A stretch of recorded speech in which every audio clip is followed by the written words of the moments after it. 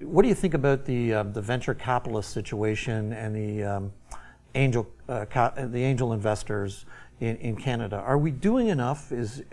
What should happen there? I'm certainly not an expert on venture capital or investment capital. What I've seen is a trend toward companies taking risk capital when it makes sense, yes, but also putting greater emphasis on selling. So get customers, get revenue, sell your product. Right.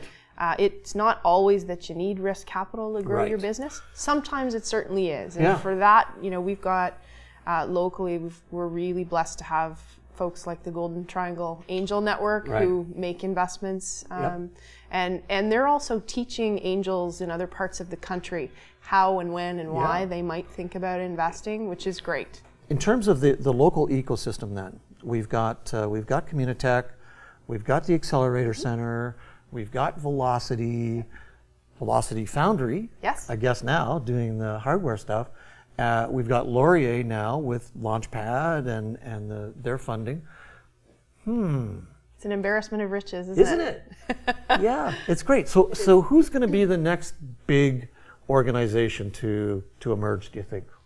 That's tough to say. Yeah. I mean, I think, when I think about the ecosystem locally, we are blessed. We have lots of great resources, right. The organizations like the ones you've listed and also Golden Triangle and others. Everybody's pulling for entrepreneurs, which is wonderful. I think the more we can do to help propagate that in other parts of the country, strengthen the connection to what's happening in other big clusters like Toronto, I think that will help right. us launch more and more successful companies. But what do we do with those who are really demonstrating high potential? How do we help them scale? Because those are the ones that are really going to take off and create lots of jobs, create lots of prosperity. So everybody's thinking about how do you help the SMEs? And it's still a bit of an unsolved mystery, sure. I would say. Yeah.